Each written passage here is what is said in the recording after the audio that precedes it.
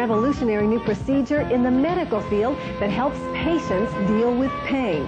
We're going to meet the doctor that helped to found this new medical advance. His name is Dr. Richardson, and he's right here at Hotel Du Hospital in New Orleans. I'll have that coming up in a minute, but first here's Eric to tell you what else is coming up on tonight's PM Magazine.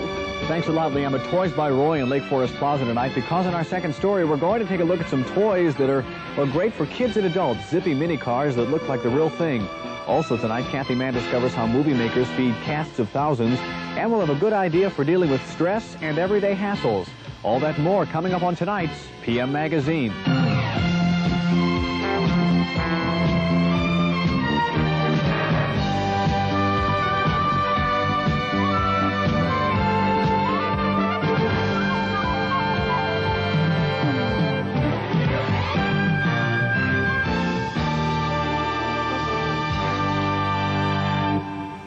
Pain is something that we all deal with at one time or another in our lives, but when pain becomes so bad that it impedes your lifestyle, that you can't eat, sleep, or work without suffering from that pain, then you have to do something for it, a little more than just take an aspirin like you would for a headache. Well, tonight we are going to meet a doctor right here at Hotel Du in New Orleans, Dr. Donald Richardson, who has helped to invent something that helps chronic sufferers of pain. It is called a deep brain stimulator. Through an operation, something is put into your brain. You work a transmitter outside of your body when you feel that pain, and the stimulus in your brain stops the pain. Well, tonight we're going to find out all about his invention and meet a person who has completely changed his life thanks to the deep brain stimulator. Pain. It's an inevitable part of everyday life. No matter what age, gender, or occupation, there's not a single one among us who doesn't confront some form of pain at one time or another. But John Madonna's pain was different than that which can be relieved with an ice bag or a Band-Aid. John was one of millions in the United States who suffer with chronic pain. That is, pain which even with extremely high doses of medication doesn't go away for months or even years. As a result of a back injury coupled with a deteriorating disc disease, John says that for 9 years he was in so much pain that he practically lived the life of a vegetable. It got to the point where I didn't even know I was alive. I fought with the wife. I was mad at the children all the time. I was on the couch. If I wasn't on the couch, I was in the bed, back in the bedroom. The biggest thing of the day was going from the couch to the bathroom maybe a couple of times a day. At times I thought about killing myself, I really did. But it didn't, I don't know, I guess the fear of dying, my will for living was stronger, so I went on. In efforts to relieve his suffering, John underwent almost a dozen operations and took enough daily medication to kill the average person. In fact, John claims when a hot water pipe in his bathroom once exploded in his face, he was so numb from the drugs that he felt nothing. That accident cost John the use of his right eye. I was taking as many as 20 Percodan a day, along with 10 or 15 Dilarda, maybe a couple of injections of Demerol or morphine. And I was mixing drugs. I was taking sleeping pills to go to sleep at night, 2, 3, and 4 at a time. I was taking pep pills in the morning to wake up. I was constantly, every hour, I was taking something. Just when he was reaching the point of desperation, John heard about the pain unit at Hotel Du Hospital in New Orleans and about the neurosurgeon who heads it, Dr. Donald Richardson.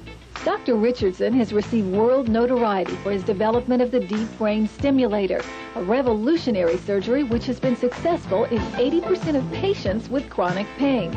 It was an operation that would change John's life. How the deep brain stimulator works is very simple. First, an electrode is implanted in the patient's brain. It is then connected through wires to a receiver which is implanted in the chest. After surgery, the patient is able to kill his own pain by sending off small electrical impulses to his brain through a pocket-sized transmitter, like the one John is using here. These electrical charges stimulate the brain to secrete a substance called endorphins, which acts as the body's own morphine. Of all the patients who enter the Hotel Du pain unit, John is one of only 30% who has undergone surgery for the deep brain stimulator. According to Dr. Richardson, most pain is caused by stress or other emotional factors which surgery cannot cure. So before surgery is even considered, each patient is taught to understand the cause of his pain. Meanwhile, Dr. Richardson and a team of experts, including a psychiatrist, physical therapist, and a group therapist examine each case to determine if the cause of pain is emotional or physical. When all factors have been ruled out and the cause is found to be strictly physical, surgery then is prescribed as a last resort, as it was in John's case.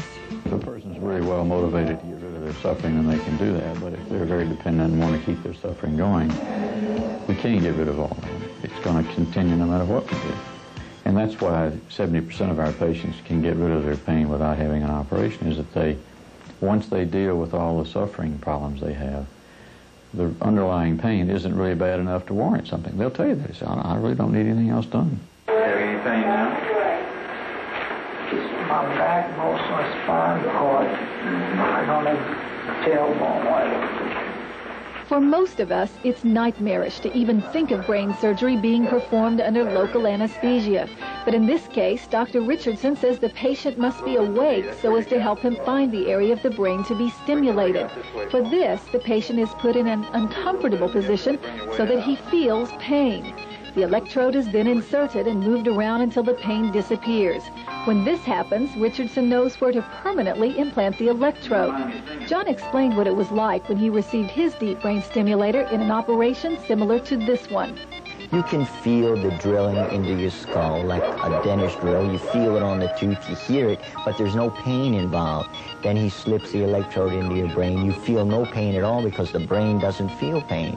And it's kind of like a tingling sensation, like if your foot ever went to sleep, and it doesn't hurt and you can feel it, but it's kind of numb. That's the sensation you have from where you hurt all the way down. 3 years after his operation, John says he is a new man. Whereas before he could not even walk next door without the aid of his wife, today he fishes and camps out with his children. He built a chicken coop in his backyard, and he raises all of his own vegetables. His problems are not entirely over. He still owes about $100,000 in medical bills from all of the treatments he received during that most difficult period in his life. Also, he says his pain is not entirely gone, but through daily use of his stimulator, it has become bearable.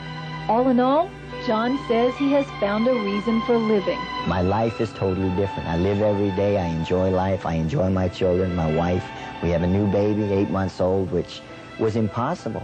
We never even thought about having any more kids, and I was told that I probably couldn't have any more children.